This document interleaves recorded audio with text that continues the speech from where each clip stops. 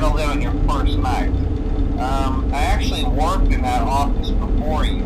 I'm finishing up my last week now, as a matter of fact, so I know it can be a bit overwhelming, but I'm here to tell you there's nothing to worry about. You'll be fine. So let's just focus on getting you through your first week, okay? Let's see. First, there's an introductory greeting from the company that I'm supposed to read. It's kind of a legal thing, you know. Welcome to Freddy Fazbear's Pizza, a magical place for kids and grown-ups alike, where fantasy and fun come to life.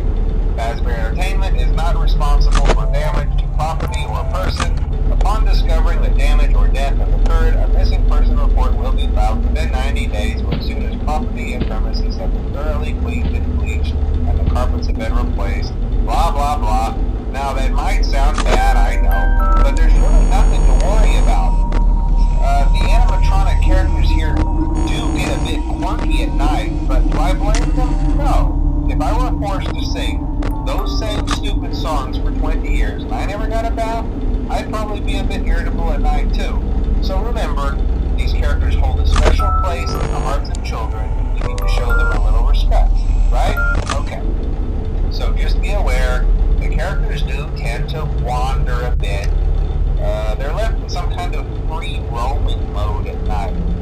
Something about their servos locking up if they get turned off for too long. They used to be allowed to walk around during the day too, but then there was the bite of 87. It's amazing that the human body can live without the frontal lobe, you know? Now, concerning your safety, the only real risk to you as a night watchman here, if any, is the fact that these characters, if they happen to see you after hours,